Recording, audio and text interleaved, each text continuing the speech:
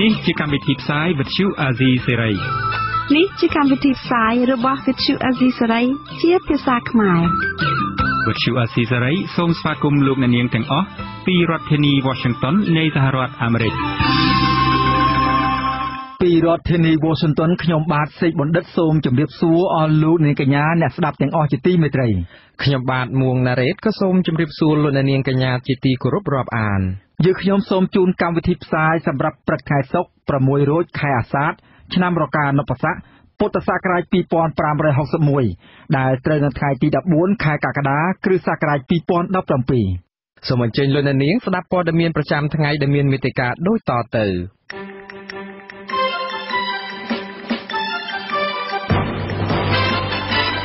ពលរដ្ឋរងផលប៉ះពាល់ពីទំនប់វារីអគ្គិសនីសេសានក្រោម2សុំក្រុមហ៊ុនពន្យាពេលបិទទ្វារទឹកដើម្បីរើអីវ៉ាន់សិល្បករខ្មែរនិងបរទេសរួមគ្នាប្រគំតន្ត្រីបាំងស្កូលដើម្បីរំលឹកដល់ជនរងគ្រោះនៃរបបខ្មែរក្រហមអ្នកវិភាគស្នើឲ្យគណៈបកប្រឆាំងគិតគូរផ្លាស់ប្តូររូបសញ្ញាគណៈបកឲ្យហើយជៀសវាងការរំលាយគណៈបកនេះដោយសារច្បាប់ថ្មីពលរដ្ឋខ្មែរទី4ត្រូវឃុំខ្លួនដោយសារនិយាយថាលោកហ៊ុនសែនជាអ្នកសម្លាប់លោកបណ្ឌិតកែមលី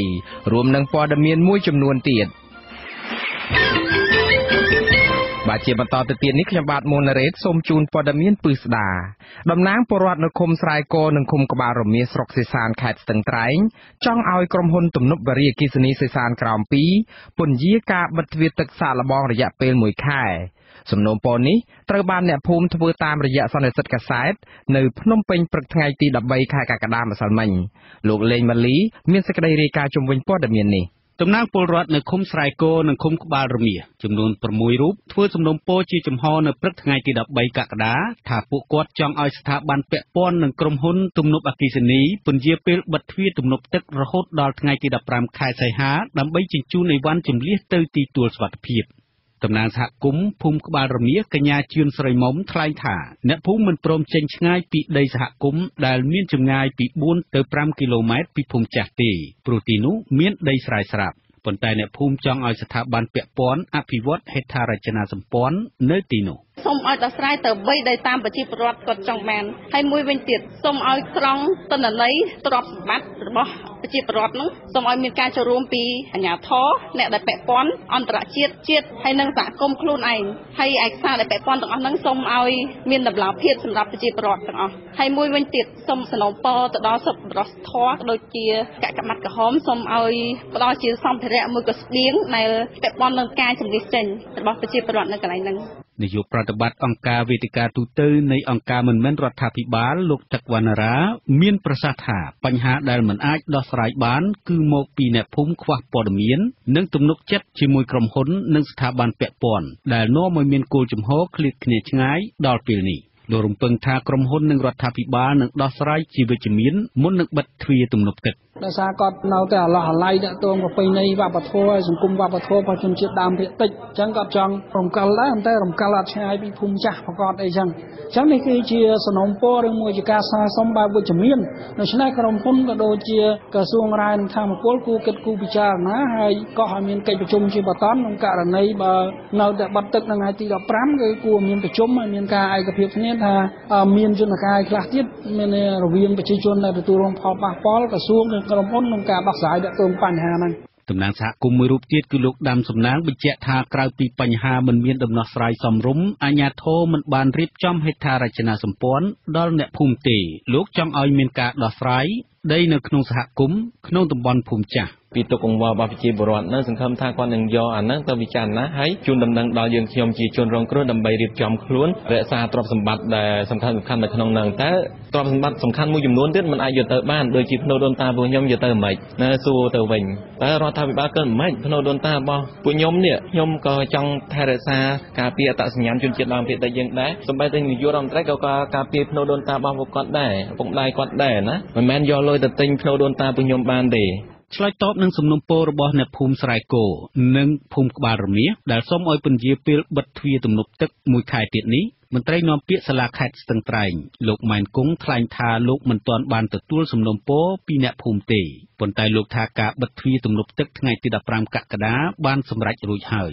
តតគាត់ដាក់លិខិតមកសិនប៉ុន្តែដំណើរការផែនការបិទគឺបានទទួលការឯកភាពពីក្រសួងរាជកម្មពលដែលជាប្រធានគណៈកម្មការអន្តរក្រសួងហើយប៉ុន្តែខេត្តមិនទាន់បានទទួលលិខិតសំណូមពរណាមួយរបស់ប្រជាពលរដ្ឋទេដូច្នេះហើយយើងមិនមានមូលដ្ឋានដើម្បីដាក់ជូនថ្នាក់ដឹកនាំពិនិត្យទេផ្ទុយពីអ្នកភូមិលោកក៏អះអាងថាអាជ្ញាធរបានត្រៀមលក្ខណៈនិងសម្ភារៈសម្រាប់ជម្លៀសអ្នកភូមិហើយកាលពីថ្ងៃទី7កក្កដាអគ្គនាយកក្រុមហ៊ុនអគ្គិសនីសេសានក្រោម2ចេញលិខិតស្នើសុំឲ្យអភិបាលខេត្តស្ទឹងត្រែងកេណ្ឌអ្នកភូមិស្រែគោនិងភូមិក្បាលរមៀសឲ្យចេញលឿនបំផុតព្រោះភូមិទាំងនេះនឹងត្រូវជន់លិចហើយកម្រិតទឹកពីថ្ងៃទី15កក្កដាដល់ថ្ងៃទី15ខែសីហាទឹកនឹងឡើងកម្ពស់72ម៉ែត្ររហូតមកដល់ពេលនេះតំណាងសហគមន៍ឲ្យដឹងថាមានអ្នកភូមិក្បាលរមៀសនិងភូមិស្រែគោចំនួន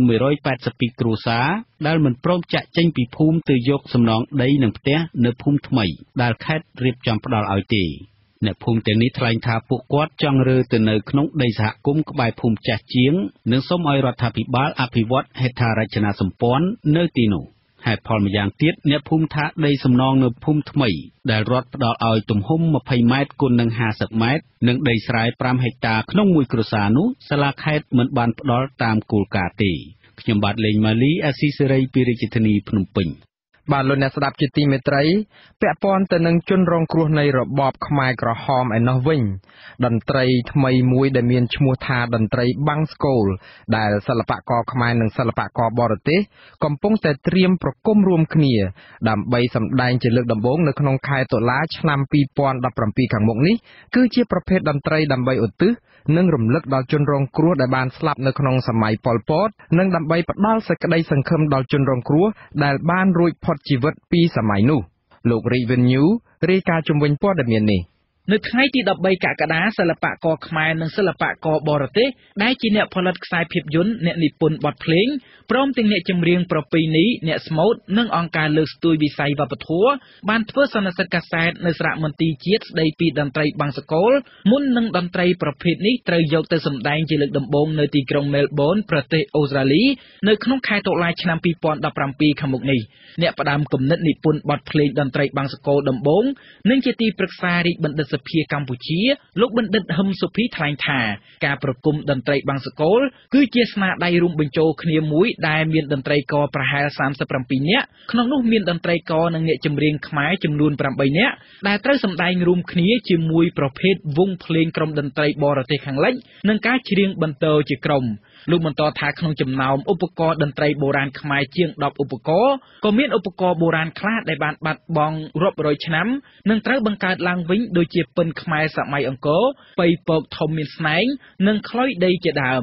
រនាតយើងមានគេហៅរនាតភ្លោះដែលជាខ្ញុំអ្នកផ្ដល់គំនិតឲ្យបង្កើតដែរនៅក្នុងអូប៉េរ៉ាទីមរយមហ្នឹងបាទមានច្រើនបាទមានប្រហែលជាជាង10ឧបករណ៍តែអ្នកលេង6នាក់ទេឧបករណ៍តន្ត្រីខ្មែរចំនួន6ប្រភេទមានដូចជាគ្រឿងខ្សែកេះឧបករណ៍ពិណគ្រឿងខ្សែកោតទ្រសោទ្រអ៊ូទ្រខ្មែរគ្រឿងផ្លុំមានដូចជាស្រឡៃខ្លុយប៉ីពកប៉ីអរនាបភ្លោះកងភ្លោះនិងត្រូវសម្ដែងបញ្ចូលគ្នាជាមួយវង់ភ្លេងតន្ត្រីបរទេសតន្ត្រីបាំងស្កូលដែលទទួលបានហិរញ្ញវត្ថុបង្កើតឡើងពីប្រទេសអូស្ត្រាលីសហរដ្ឋអាមេរិកនិងពីអង្គការមួយចំនួនទៀតនេះគឺជាស្នាដៃប្រគំតន្ត្រីវង់ធំនិងជាស្នាដៃសហការគ្នាលើកដំបូងរវាងផលិតករធ្លាប់ទទួលបានពានរង្វាន់លោកប៉ាន់រិទ្ធីនិងអ្នកនិពន្ធបទភ្លេងដ៏ល្បីឈ្មោះលោកហឹមសុភីក្នុងគោលបំណងរៀបរាប់ស្វែងយល់អំពីសេចក្តីរន្ធត់នានារបស់ប្រជាជនកម្ពុជានៅចុងទសវត្សរ៍ឆ្នាំ1970ជាពិសេសដើម្បីរំលឹកដល់ជនរងគ្រោះដែលត្រូវបានគេធ្វើទារុណកម្មនិងសម្លាប់និងដើម្បីផ្ញើសារទៅកាន់ពិភពលោកឲ្យស្គាល់អំពីប្រវត្តិកម្ពុជាផងដែរចំណែកនាយកប្រតិបត្តិអង្គការសិល្បៈខ្មែរអមតៈលោកព្រាមភ្លឿនថ្លែងថាក្នុងរយៈពេលជិត20ឆ្នាំដែលអង្គការរបស់លោកបានជួយលើកស្ទួយវិស័យសិល្បៈខ្មែរលោកបន្តថាបច្ចុប្បន្នអង្គការសិល្បៈខ្មែរអមតៈកំពុងបន្តជួយដល់សិល្បករចំនួនថ្មីឬសិល្បករអាជីពដើម្បីបង្កើតស្នាដៃថ្មីៗបន្ថែមទៀតស្នាដៃខ្លះស្នាដៃបុរាណតែស្នាដៃខ្លះជាស្នាដៃថ្មីអញ្ចឹងយើងឃើញថាសម្រាប់សំខាន់ណាស់ដែលតាក់ទងជាមួយបងស្គរនេះដោយសារវាតាក់ទងជាមួយប្រវត្តិសាស្ត្រ ជាមួយគ្នានេះឯកអគ្គរដ្ឋទូតអូស្ត្រាលីប្រចាំនៅកម្ពុជាលោកស្រី Angela Khmer ថ្លែងថាតន្ត្រីបង្សកលដែលត្រូវសម្ដែងមុនគេនៅក្នុងប្រទេសអូស្ត្រាលីខាងមុខនេះនឹងប្រាប់រឿងរ៉ាវទាំងអាក្រក់និងល្អទៅកាន់អ្នកទស្សនាហើយលោកស្រីសង្ឃឹមថានឹងធ្វើឲ្យមនុស្សកាន់តែខិតជិតគ្នាបន្ថែមទៀតលោកស្រីបន្តថាប្រជាជនអូស្ត្រាលីនិងទស្សនិកជនអន្តរជាតិនឹងបានយល់ដឹងអំពីប្រវត្តិសាស្ត្រសិល្បៈនិងវប្បធម៌របស់កម្ពុជាបន្ថែមទៀតតាមរយៈការប្រគំតន្ត្រីបង្សកលនេះបន្ទាប់ពីការសម្ដែងនៅក្នុងប្រទេសអូស្ត្រាលីក្រុមតន្ត្រីបង្សកលនឹងបន្តសម្ដែងនៅទីក្រុងញូវយ៉កពីថ្ងៃទី15ដល់ថ្ងៃទី16ខែធ្នូនិងនៅទីក្រុងបូស្តុនពីថ្ងៃទី19ដល់ថ្ងៃទី20ខែធ្នូឆ្នាំ2017ក្រោយមកនៅទីក្រុងប៉ារីសប្រទេសបារាំងនៅថ្ងៃទី16ខែឧសភាឆ្នាំ2018និងត្រឡប់មកសម្ដែងនៅទីក្រុងភ្នំពេញប្រទេសកម្ពុជាវិញនៅឆ្នាំ2019ខ្ញុំរីកវិញ្ញូអាស៊ីសេរីភ្នំពេញបាទលោកនាងកំពុងតាមដានស្ដាប់កម្មវិធីផ្សាយរបស់វិទ្យុអាស៊ីសេរីផ្សាយចេញពីរដ្ឋធានី Washington តំណាងសហព័ន្ធខ្មែរកម្ពុជាក្រោមអះអាងថាគ្មាននរណាស្គាល់ពុទ្ធបុត្រវៀតណាមកុម្មុយនីសជាងខ្មែរកម្ពុជាក្រោមទេដូច្នេះបើខ្មែរក្រោមរឹងពឹងខ្មែរសពថ្ងៃនៅប្រទេសកម្ពុជាក៏បានធូរស្បើយរួចផុតពីការគៀបសង្កត់របស់ប្រទេសវៀតណាមដែរបាទសូមលោកនាងរងចាំស្ដាប់បទសម្ភាសន៍របស់អាស៊ីសេរីជាមួយតំណាងសហព័ន្ធខ្មែរកម្ពុជាក្រោមនាពេលបន្តិចទៀតនេះបាទលោកអ្នកស្ដាប់ជាទីមេត្រីអ្នកច្បាប់និងអ្នកវិភាគនយោបាយយល់ថាគណៈបកប្រឆាំងគួរតែគិតគូរផ្លាស់ប្ដូររូបលោកសំរងស៊ីចេញពីស្លាករបស់គណៈបកដើម្បីការពារគណៈបកសង្គ្រោះជាតិជៀសវាងការរំលាយចោលនៅពេលដែលច្បាប់ស្តីពីគណៈបកនយោបាយថ្មីដែលហាមទាន់ដិតកុំឲ្យលូកលាន់នៅក្នុងកិច្ចការនយោបាយចូលជាធរមាននាពេលខាងមុខក៏ប៉ុន្តែមន្ត្រីគណៈបកប្រឆាំងថានៅពេលនេះគណៈបកសង្គ្រោះជាតិនៅមិនទាន់គិតគូររឿងនេះនៅឡើយទេលោកប្រាជ្ញជេវមានសេចក្តីរាយការណ៍ជំវិញព័ត៌មាននេះអ្នកវិភាគនយោបាយលោកស៊ូចន្ទថាយល់ថារូបលោកសំរងស៊ីចាប់ដៃជាមួយលោកកឹមសុខាដែលគណៈបកសង្គ្រោះជាតិដាក់តាំងបង្ហាញនៅទីសាធារណៈហើយដែលគណៈបកអាចនឹងផ្លាស់ប្ដូរចេញនៅពេលច្បាប់ស្តីពីគណៈបកនយោបាយថ្មីចូលជាធរមានលោកថាគណៈបកសង្គ្រោះជាតិគួរដាក់សញ្ញាព្រះអាទិត្យរះដែលជាស្លាកសញ្ញារបស់គណៈបកល្អជាជាងដាក់រូបលោកកឹមសុខាឬបុគ្គលផ្សេងលោកស៊ូចន្ទថាបញ្យល់ថាបើកាលណាដាក់រូបបុគ្គលណាមួយនៅពេលបុគ្គលនោះមានបញ្ហាផ្លូវច្បាប់នឹងធ្វើឲ្យប៉ះពាល់ដល់គណៈបកតែម្ដងលោកកឹមសុខាក៏មានពាក្យបណ្ដឹងនៅតុលាការឆ្នាំអញ្ចឹងខ្ញុំគិតថាបើសិនជាអ្នកដាក់រូបបុគ្គលដែលជាមេដឹកនាំទៀតអាចមានបញ្ហាប្រឈមជាបន្តបន្ទាប់រីឯប្រធានការិយាល័យមេធាវីអ្នកច្បាប់អមរិនលោកមេធាវីសុកសំអឿនយល់ថាផ្អែកលើខ្លឹមសារនៃច្បាប់នេះគណៈបកសង្គ្រោះជាតិត្រូវកាត់ផ្តាច់ទំនាក់ទំនងជាមួយលោកសំរងស៊ីរួមទាំងទំនាក់ទំនងផ្លូវការនិងទំនាក់ទំនងឯកជនដែលជាទំនាក់ទំនងនៃមន្ត្រីគណៈបកសង្គ្រោះជាតិជាមួយលោកសំរងស៊ីដោយឡែកអ្នកនាំពាក្យគណៈបកសង្គ្រោះជាតិលោកយឹមសវណ្ណថាគណៈបកមិនទាន់គិតគូររឿងនេះនៅឡើយទេបើសិនជាមានអីដែលអាចបញ្ជូនជាព័ត៌មានទៅបានខ្ញុំនឹងជូនព័ត៌មានខាងក្រៅសារព័ត៌មានមួយចំនួនទម្លាយថាលោកកឹមសុខាប្រធានគណៈបកសង្គ្រោះជាតិដឹកនាំមន្ត្រីជាន់ខ្ពស់មួយចំនួនទៅប្រជុំជាមួយលោកសំរងស៊ីអតីតប្រធានគណៈបកនេះនៅទីក្រុងហុងកុងប៉ុន្តែគេមិនដឹងពីប្រធានបទនៃកិច្ចពិភាក្សានេះទេរីឯអ្នកនាំពាក្យគណៈបកសង្គ្រោះជាតិលោកយឹមសវណ្ណថាលោកមិនបានដឹងរឿងនេះទេកិច្ចប្រជុំសភាដែលមានតែតំណាងរាជគណៈបកកណ្ដាលអំណាចកាលពីព្រឹកថ្ងៃទី10ខែកក្កដាបានអនុម័តប្រកបដោយជោគជ័យលើខ្លឹមសារថ្មីនៃច្បាប់ស្តីពីគណៈបកនយោបាយដែលមានបំណងហាមមិនឲ្យទាន់ដិតលូកលាន់ក្នុងកិច្ចការនយោបាយតទៅទៀតទោះបីជាមានការរិះគន់និងគ្មានវត្តមានតំណាងរាជគណៈបកប្រឆាំងចូលរួមក្តីខ្លឹមសារនៃច្បាប់នេះហាមគ្រប់គណៈបកនយោបាយមិនត្រូវធ្វើសកម្មភាពប្រើប្រាស់សារជាសម្លេងរូបភាពឯកសារជាលាយលក្ខណ៍អក្សរឬសកម្មភាពទាន់ដិតដែលជាប់ទោសពីបទឧក្រិដ្ឋនិងមជ្ឈិមដើម្បីជាផលប្រយោជន៍នយោបាយសម្រាប់គណៈបករបស់ខ្លួនមិនត្រូវព្រមដោយចំហឬខុបខិតជាមួយទាន់ដិតជាប់ទោសពីបទឧក្រិដ្ឋនិងមជ្ឈិមធ្វើសកម្មភាពណាមួយដើម្បីផលប្រយោជន៍នយោបាយសម្រាប់គណៈបករបស់ខ្លួនចំពោះទោសទណ្ឌដល់គណៈបកនយោបាយដែលបានប្រព្រឹត្តផ្ទុយពីច្បាប់នេះវិញគឺតុលាការអាចសម្រេចផ្អាកសកម្មភាពគណៈបកនយោបាយមិនលើសពី5ឆ្នាំឬអាចរំលាយគណៈបកនេះចោលតែម្ដងអ្នកនាំពាក្យគណៈបកប្រជាជនកម្ពុជាលោកសុកអេសានបានដឹងថាច្បាប់ស្តីពីគណៈបកនយោបាយថ្មីនឹងដល់ដៃគណៈកម្មការជំនាញព្រឹទ្ធសភានៅថ្ងៃទី14ខែកក្កដាលោកបន្តថានៅពេលឆ្លងកាត់គណៈកម្មការជំនាញរួចហើយ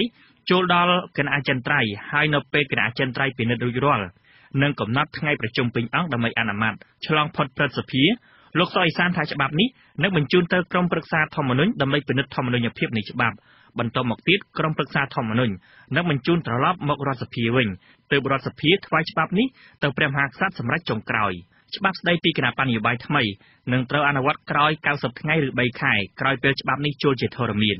ចំណែកអនុប្រធានគណៈបកសង្គ្រោះជាលោកអេងឆៃអៀងបានផ្ដល់បទសម្ភាសន៍ដល់វិទ្យុបារាំងអន្តរជាតិថាតំណាងរាជគណៈបកសង្គ្រោះជាតិទាំងអស់នឹងសរសេរលិខិតថ្វាយព្រះមហាក្សត្រនៅចុងសប្តាហ៍នេះសូមកុំឲ្យព្រះអង្គឡាយព្រះហស្ថលេខាលើវិសោធនកម្មច្បាប់ស្តីពីគណៈបកនយោបាយតែតងច្បាប់ស្តីពីគណៈបកនយោបាយនេះដែរកាលពីគណៈបកប្រជាជនកម្ពុជាធ្វើវិសោធនកម្មលើកទី1កាលពីដើមឆ្នាំ2017ព្រះមហាក្សត្រទ្រង់មិនបានឡាយព្រះហស្ថលេខាលើច្បាប់នេះទេដោយទ្រង់យាងចេញទៅប្រទេសចិនដើម្បីពិនិត្យព្រះរាជសុខភាពកាលនោះប្រធានព្រឹទ្ធសភាដែលមានតួនាទីជាប្រមុខរដ្ឋស្ដីទីគឺលោកសៃឈុំដែលលោកជាអនុប្រធានគណៈបកប្រជាជនកម្ពុជាបានចុះហត្ថលេខាអតីតប្រធានគណៈបកសង្គ្រោះជាតិលោកសំរងស៊ីចោទប្រកាន់លោកនាយករដ្ឋមន្ត្រីហ៊ុនសែនថាក្នុងរយៈពេលជិត3ទសវត្សរ៍មកហើយដែលលោកហ៊ុនសែនតែងតែព្យាយាមសម្លាប់រូបលោកនិងជីវិតនយោបាយរបស់លោកជាបន្តបន្ទាប់លោកសំរងស៊ីស្នើទៅលោកហ៊ុនសែនយកពេលវេលានិងកម្លាំងធ្វើការងារដែលមានប្រយោជន៍ជាងនេះសម្រាប់ប្រទេសជាតិខ្ញុំប្រាជ្ញជាអាស៊ីសេរីភ្នំពេញបាទតុលាការក្រុងភ្នំពេញបានបង្គាប់ជាថ្មីទៀតឲ្យនាយកដ្ឋានប្រឆាំងភេរវកម្មនិងអក្រិតកម្មឆ្លងដែននៃក្រសួងមហាផ្ទៃនាំខ្លួនស្ត្រីម្នាក់ដែលប្រមាថលោកនាយករដ្ឋមន្ត្រីហ៊ុនសែននិងក្រុមគ្រួសាររបស់លោកថាមានបាតដៃប្រឡាក់ឈាមព្រោះតែបាញ់សម្លាប់លោកបណ្ឌិតកែមលីមកសាកសួរអង្គការផ្នែកសិទ្ធិមនុស្សយល់ឃើញថាការអនុវត្តច្បាប់នៅប្រទេសកម្ពុជានៅតែមើលឃើញថាធ្វើឡើងមានស្តង់ដារ2នៅឡើយបើទោះជាក្នុងពេលកន្លងទៅតុលាការថ្លែងការពារថាច្បាប់គឺច្បាប់ហើយអ្នកដែលប្រព្រឹត្តបទល្មើសត្រូវតែអនុវត្តទៅតាមទោសទណ្ឌលោកមុំមនីរតមានសេចក្តីរាយការណ៍ជំវិញព័ត៌មាននេះ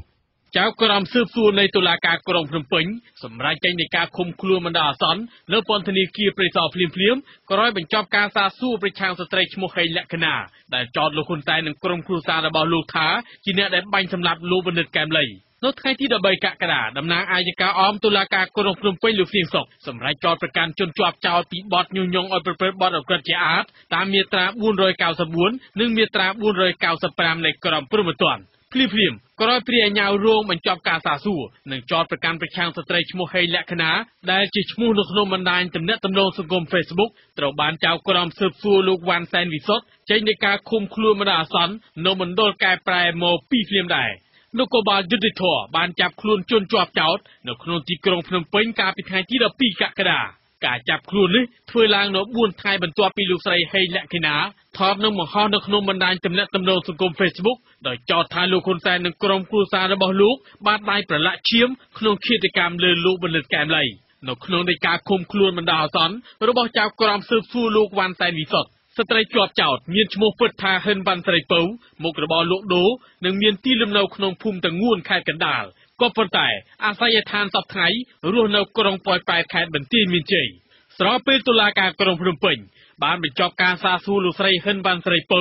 ឬហេងលក្ខណាដែលចោទលោកនាយករដ្ឋមន្ត្រីនិងក្រុមគ្រួសាររបស់លោកថាជាអ្នកបាញ់សម្លាប់លោកបណ្ឌិតកែមលីចំណែកគេហទំព័រអគ្គស្នងការនគរបាលជាតិបានសរសេរថាមានយុវជនម្នាក់ទៀតឈ្មោះពេជ្ររដ្ឋាអាយុ24ឆ្នាំមានមុខរបរជាអ្នកបើករថយន្តដឹកបុគ្គលិកឲ្យកាស៊ីណូមួយនៅខេត្តប្រសិទ្ធហនុត្រូវបាននគរបាលចាប់ខ្លួននិងបញ្ជូនមកទីក្រុងភ្នំពេញជនសង្ស័យរូបនេះត្រូវជាប់ចោទពីបទគំរាមបាញ់សម្លាប់លោកហ៊ុនសែនតាមបណ្ដាញសង្គម Facebook ដែរក៏ប៉ុន្តែគេហទំព័ររបស់អគ្គស្នងការនគរបាលជាតិបញ្ជាក់ថាចម្លើយសារភាពនៅចំពោះមុខនគរបាលយុវជនពេជ្ររដ្ឋាបដិសេធថារូបគេពុំបានប្រមាថជីវិតលោកនាយករដ្ឋមន្ត្រីដោយដែលព័ត៌មានបានបីធ្លាយឡើយហើយអ្វីដែលបានកើតឡើងនោះទៀតសោតគឺមានអ្នកលួចប្រើប្រាស់ Facebook ផ្ទាល់ខ្លួនរបស់គេប៉ុណ្ណោះរួចធ្វើការវាយប្រហារតែម្ដងយ៉ាងណាមន្ត្រីនគរបាលអះអាងថានឹងពិនិត្យរកឲ្យឃើញការពិតថាតើអ្វីឲ្យប្រកាសដែលស្ថិតនៅពីក្រោយរឿងនេះលោកអំសំអាតប្រធានគ្រប់គ្រងផ្នែកអង្គការនៃអង្គការលីកាដូចាត់ទុកថាការអនុវត្តច្បាប់នៅកម្ពុជានៅតែមិនទាន់មានដំណាភាពលោកបន្តថាកន្លងទៅក៏ធ្លាប់មានការប្រមាថអាយុជីវិតថានឹងបាញ់សម្លាប់អ្នកនេះឬអ្នកនោះជាដើមក៏ប៉ុន្តែកម្រឃើញមន្ត្រីនគរបាលយុតិធធឬតុលាការអនុវត្តច្បាប់ឲ្យមានប្រសិទ្ធភាពដោយសំណុំរឿងលោកហ៊ុនសែននេះណាប្រមាថឬក៏ការគម្រាមកំហែងតាមប្រព័ន្ធបណ្ដាញសង្គមឬអ៊ីនធឺណិតទេដូចជាការគម្រាមកំហែងរកសម្លាប់ឯកឧត្តមព្រឹត្តិការណ៍ការគម្រាមកំហែងទៅរកបុគ្គលមួយចំនួនទៀតវាហាក់បីដូចជាការអនុវត្តមិនមានប្រសិទ្ធភាពដូចគ្នាប៉ុ ในทำเบอร์เซนชียังอ่านแต่ว่าแต่เรียนมาเพียงแต่ว่าทำวิจัยบทละเมื่อยังปากมาเรียนนั่งยังอ่านแต่ว่าแต่เรียนฟังนาแต่มวยเจ้าตรงการประมาทอายุชีวิตหนึ่งเนี่ยได้คุณรู้นโยรัฐมนตรีหุ่นแต่นี่เมียนมนุษย์ปรามรูปหายเต่าโรงการจอดประการหนึ่งจับคล้วนหนึ่งรัวเนาโดยเนรติคล้วนเปียปอนขีดกรรมเลยลูกบรรดการเลยรวมเจียงเนี่ยได้กับเรียมทานังบันจำลับลูกคนแต่ในพองขยมมอมณีรัตอาซิเซไรพนมเปญบาลูนเนียงจิตีเมตรัยเปียปอนตะนังปอดเมียนอัมปีกรมปรักษาคมสังกัดในไอแคดกอมปอดอันเนาะคมจำนวนปรำใบขนมจำนำคมแต่งอดับปรามคมในสระบันตีเมียในแต่เหมือนตอนเมียนสลาคมสำหรับเอาเมคมจุ่มตุบคมในกรมปรักษาคมทวการหลายตีกรมปรักษาคมได้เติบจบชนะทำไมแตงกันเนี่ยปะประช่างในกันเนี่ยปะการอำนาจบานน้อมขณียกไอกษาแต่ทวการในประชุมกรมปรักษาในกราวเตะระบอบเมคมหายคลาจูดเตะปรวัดดำใบทวการเจดามสมลุนเนียงสดับสกไดรีการระบอบลูกวานวันเดชอัมปีเรื่องนี้เมคมสไลด์กงขังตะบงลูกอูผานี้ปรับถ่านึกขนมจำนำคมแตงปรำใบก็มีคมระบอบโลกมวยได้ลูกเมคมมันต่อถ่าสลาคมสไลด์กงขังตะบงปีมุนเพื่ออัมปีเชอบานปุกโคจอจรันชนะบอกหายเนื้อเปได้สลาคมใบบะดำบงเมคมบานสมตีตั้งสลาปฐมศึกษาหนึ่งวอดนำใบเพื่อสนากาสลาคมมันด่าสันแต่กลายมกโดยสามีการรมข้ามดอการศึกษาระบอบเซหนึ่งเปรียสั่งกรมปรักษาคมบานสำรัจเรือสนาการคมใส่กงขังตะบงหมกในกรองเจ้าไม่คมวิ่งสมรู้สร้างซองสลาคมยังทั่วโลกต่อไปได้เล็กเลยเจ้าทำบัตรนี้สร้างซองอายุเหมือนตอนนี้สร้างซองสลาคมไม่บ้านยังมองคนนะมันเป็นรัฐบาลเป็นระบบตามระยะรัฐบาลก็ยังแบบสาวแบบแขวรัฐบาลมาช่วยสร้างบ้านในโลกเลยเอาได้แต่ยังเจอถ้าแขวรัฐบาลมาอาจจะมาได้หรอคมจำนวนปรับใบนู้คือคมใส่กงขังตะบงคมตุกมีขางกาดคมบันตีมีขางกาดคมปรีตุนเล่คมสำรองกราวคมตรอเปียงสลาขางกาดตรอเปียงสลาขางเล็กหนึ่งคมมวยกับปุงสร้างสังสลาคมคือคมสำรองเลยจุ่มตุบตีปีคมสไลด์กงขังตะบงมกปีกณะปะประชังลูกชนวันน้าปรับถ่าเนื้อเป้ขมิ้นสลาคมทเวกาหาวเจอทเวกาในกราวเจ้าไม่คมเมียนพอลมบะจรานะพิเศษคือเรื่องอากำบังระบบโปรดรงครัวได้พัดดังในสลาคมเหมือนเสื้อบานแต่สาการสำงัดนตีลูกสนาอ่อยรัฐาภิบาลช่วยทั่วสลาคมอ่อยคมสดัดกงขังตะบงแต่ใบเชี่ยวประโยชน์ดอกโปรดในขนมคมนี้เนียมเชียจุ่มตุ่มตีปีได้จังดอกเสียสมน้ำเรื่องไอ้แต่ถ้าเนียมเป็นอันบางแต่เถาเกยขมาให้บ้างไงมันจังไอ้โน่กระดาษเรียนอย่างให้จังมันจังมันสลาคมทั่วกาแต่ใบเชี่ยชิงัดมันอ่อยใบทะเลโปรดเป็นแขวยังไงบ้างไหมตกน้องกระดาษเรียนแล้วอันเป็นซาวเป็นไอ้ได้ใบหาใบดาวเรียเจ้าจะซ้อมแบบยังอันเมียนไงใบยังเมียนแบบตกเมียนสลาคมยังไอ้ตกซ้อมแบบเพราะว่าไอ้จิตหล่อเราเป็นนี่ได้น้องเจ้าน้องขวยตัวไหนทั่วกาน้องขอมเตี้ยนะลูกอุปานี้เมคมสไลด์กงขังตะบงมกปีกณะปะประจิจนกัมพูชีเชื่อเจถ่าเมียนแต่รัฐาภิบาลเต้ได้เมียนหลักเพียบขนมกาก่อสร้างสลาคมลูกปรับทานลูกบานดะสำนาเตยธนสรกธนแคดจรานดองบกหายขนมระยะเปรปีอนัดได้ลูกชนะชนะเจียเมคมปนตายเหมือนตอนเมียนกาชลอยตอบอย่างน่าหนุตีประชีพรอดในขนมคมสไลด์กงขังตะบงบานตะอนใจถ่าพวกก้อนเมียนการหลุมบ้าในเปได้เมียนเรื่องกระไดกระดำหรือตือโรคเสวาในสลาคมมาดองโดยซาตายสลาคมในกรองเทมีคุมอภิบาลรงสรบบันเตียเมียลูกอกราศีปรับอาศีไรธาขนมจำน้องปรำใบคมเมียนแต่ปีคมเต้ได้กรมปรักษาคมทเวกากรองเทมีคุมหาวธนสรกโยลพร้อมเอาทเวกากรองเทมีคุมโดยซาตายเมคุมบานสัญญากาเปียไอกษาตรมตรึหนึ่งกู้เอาตุกจัดบานโลกก็สังคมโดยเมคุมได้ถ้ารัฐาภิบาลนึ่งตุ่มเละทวิกาเอาสร้างสังสลาคมได้กำปุ้งฝักขาดอย่างชูแตะมองโอมเกี่ยจนนาหรือหมุดหนาอย่างนั้นนะคนได้คุณนานี่ยืนอาชูไม่คงไม่ยังเตอไม่คงวันแต่เนี่ยแต่ว่าเทียบตากรองไอ้จะซากายยังเตอมันเหมือนยังชูแต่แตะไม่คงเลยนะมนตรีสำรบสำรวจในองค์การลีกาโดประจำไข่กำปดลูกยนต์พอลีเมื่อคืนถ่าเมคมกรมปรักษาคมหนึ่งโปรดในขนมคมสดแต่ปีบะขนมการทัวกาโดยซาแต่ขมิ้นสลาคมตรำตรึเทียบลูกบะเติร์ดอลเมคมในบานจบชนะทำไมรูทาเสบาปราบเจียบรอดนั้นเทียบมันบานละอโดยเจียนเลยสลาคมเตะรูทว่ามาดาเตะการได้เลยเตียนนี่วีมีการเชื่ออัตโพลมวยมันอ๋อเติร์ดอลปูรอดได้กอดเมียนอุปสรรคหรือก็เมียนปัญหาหน้ามวยได้การล้างจังเมียนลำนอกไซหรือก็วิวิธเอฟซีเนื้อเตียลงไม่คมนั้นก็วีมันบาน មានភាពមួយជាសម្ងាត់សម្រាប់ប្រជាពលរដ្ឋដែរអភិបាលរងស្រុកបញ្ជាក់ថានៅពេលដែលរដ្ឋាភិបាលទម្លាក់ថវិកាឲ្យធ្វើសាលាឃុំគឺឃុំអធិភាពដែលនឹងត្រូវកសាងមុនគេគឺឃុំព្រៃទន្លេដែលជាប់ព្រំប្រទល់ប្រទេសវៀតណាមខ្ញុំវ៉ាន់វ៉ាន់ដេតអាស៊ីសេរីខេត្តកំពត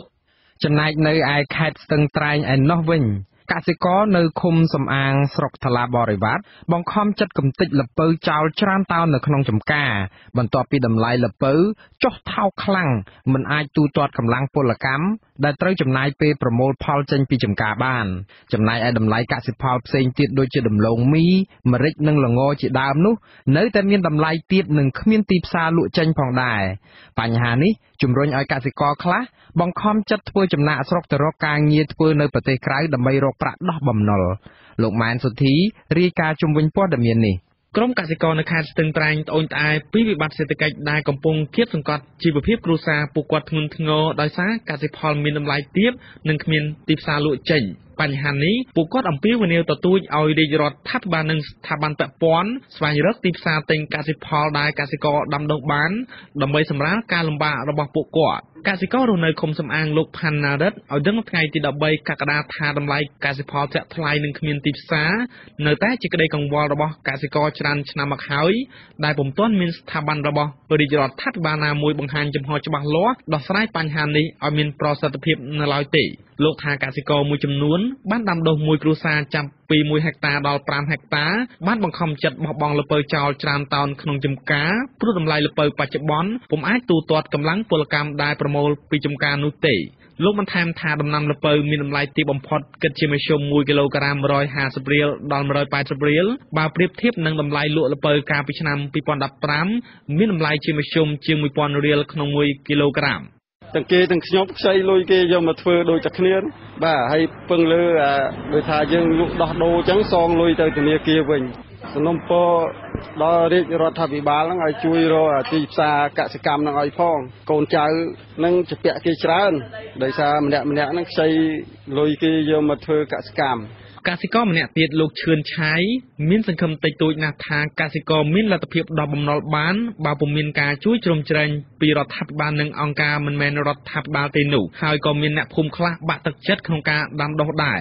លោកថាកសិករខ្លះត្រូវបង្ខំចិត្តស្វែងរកការងារធ្វើនៅក្រៅប្រទេសដើម្បីដោះបំណុលត្បិតពួកគាត់កន្លងទៅបានខ្ចីប្រាក់ពីធនាគារឬមីក្រូហិរញ្ញវត្ថុច្រើនលានរៀលដើម្បីធ្វើដើមទុនដាំដុះ 30% ហើយចំណាក់ស្រុកទៅថៃទៅអីណាទៅចិនអីណាឲ្យតែបានលុយថ្ងៃនេះព្រោះនៅស្រុកខ្មែរយើងអត់មានអ្នកណាជួយទេបាទដលងថោកបើយើងល្ពៅថ្ងៃនេះចប់ល្ពៅបាទចប់មកល្ពៅទីផ្សាររហូតតែដឹកកន្លែងផងមកមិនកើតផងដូចខ្ញុំនិយាយថាឥឡូវនៅតែប្តីទេប្រពន្ធទៅថៃហើយទៅស៊ីឈ្នួលបេះសាវម៉ាវបេះអីគេអស់ហើយអាស៊ីសេរីមិនអាចតាក់ទងប្រធានស្ដីទីមន្ទីរពាណិជ្ជកម្មខេត្តស្ទឹងត្រែងលោកអ៊ុនសុខាដើម្បីសុំការឆ្លើយតបជុំវិញការបារម្ភនេះបានទេនៅថ្ងៃទី13កក្កដាព្រោះទូរស័ព្ទហៅចូលពុំមានអ្នកទទួលចំណែកអ្នកនាំពាក្យសាលាខេត្តស្ទឹងត្រែងលោកម៉ែនគង់ឲ្យដឹងថាអាជ្ញាធរខេត្តពុំមានមូលដ្ឋានគ្រប់គ្រងការឡើងចុះតម្លៃកសិផលរបស់កសិករបានទេតែយ៉ាងណាលោកថាអាជ្ញាធរខេត្តបានជំរុញឲ្យស្ថាប័នជំនាញសិក្សានិងរកមូលហេតុនៃការឡើងចុះតម្លៃនេះហើយក្រុមការងារខេត្តនៅគ្រាដែលចុះមូលដ្ឋានបានជំរុញឲ្យកសិករសិក្សាពីតម្លៃកសិផលនៅតំបន់ផ្សេងៗឲ្យច្បាស់លាស់សិនមុនសម្រាប់ចាត់លក់ផលិតផល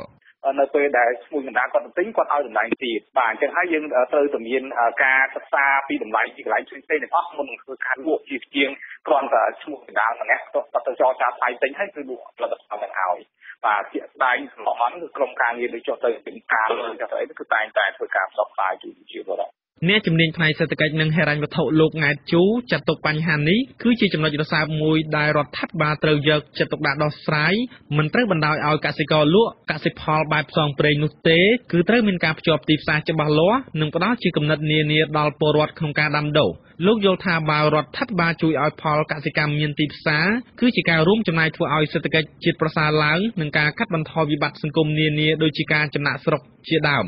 ព្រោះក្នុងការតភ្ជាប់ទីផ្សារមិនអាចចេះតែនឹកឃើញថ្ងៃនេះអូខេឥឡូវគាត់ឲ្យមានទីផ្សារយើងចោះទៅមើលហើយយ៉ាងណាជួយគាត់មិនងាយចឹងពេកទេគឺត្រូវមានការទំនាក់ទំនងមុនពេល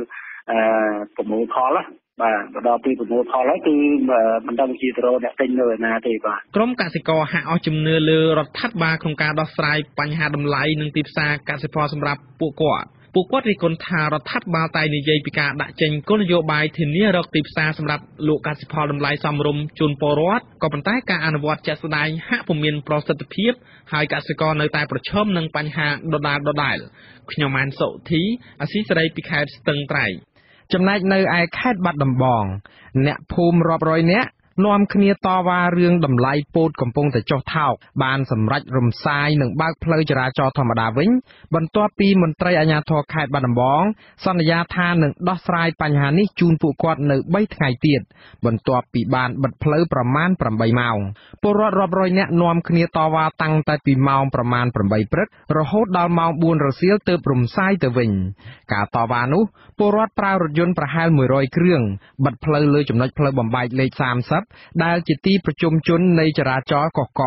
ស្ថិតនៅក្នុងឃុំតាគ្រីស្រុកកំរៀងក្រោយពីតម្លៃពោតរបស់ពួកគាត់បានធ្លាក់ចុះយ៉ាងខ្លាំងដែលនាំឲ្យពួកគាត់ប្រឈមមុខទៅនឹងការរឹបអូសដីធ្លីពីធនាគារ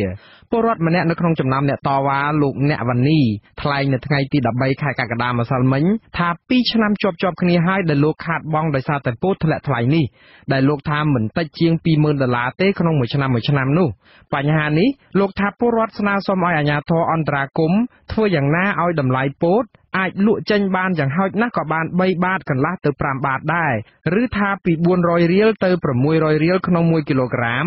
ទើបអាចទប់ទល់ថ្លៃដើមបានលោកបញ្ជាក់ថាពលរដ្ឋតវ៉ានេះគឺដើម្បីដាក់សម្ពាធឲ្យអាជ្ញាធរពាក់ព័ន្ធអន្តរាគមន៍ក៏ប៉ុន្តែអាជ្ញាធរខេត្តបានសន្យាថានឹងដោះស្រាយជូនពួកគាត់3ថ្ងៃទៀតទើបអ្នកភូមិក៏សម្រេចចិត្តរំសាយទៅវិញអភិបាលខេត្តរងបាត់ដំបងសូមពជាពេលដើម្បីដោះស្រាយហ្នឹងគាត់ស្នើឲ្យឈប់តវ៉ាសូមរយៈពេល3ថ្ងៃប៉ុន្តែខាងជាពលរដ្ឋទុកចិត្តមិនសាយមែនតែមុខស្ងួតដល់ហើយអញ្ចឹងនិយាយថាបើ3ថ្ងៃហ្នឹងរកដំណោះស្រាយបានអាចធ្វើម្ដងទៀតដំបូងសូមរយៈពេល2អាទិត្យទៅតែអត់ព្រមមកមួយអាទិត្យក៏អត់ព្រមយូរពេកពលរដ្ឋដដែលបន្តថាពីមុនឈ្មួញថៃទិញពោតស្នូលសម្ងួតជាមធ្យមពីពួកគាត់នឹងក្នុង1គីឡូក្រាមតម្លៃ5បាតដែលស្មើប្រហែល600រៀល